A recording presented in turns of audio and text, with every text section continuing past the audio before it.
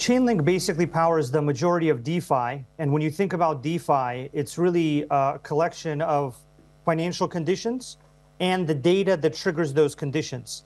This is the same thing that happened when finance went digital, where all the financial products that we use today in the Web2 and the traditional finance world are basically contractual conditions connected to data. So one way that people use Chainlink very widely is for connectivity to important financial data that allows DeFi to emerge. Other ways are cross-chain connectivity, creating the Internet of Contracts and allowing different blockchains to speak to each other, creating a single global Internet of Contracts. This is what big banks and large financial market infrastructures are interested in.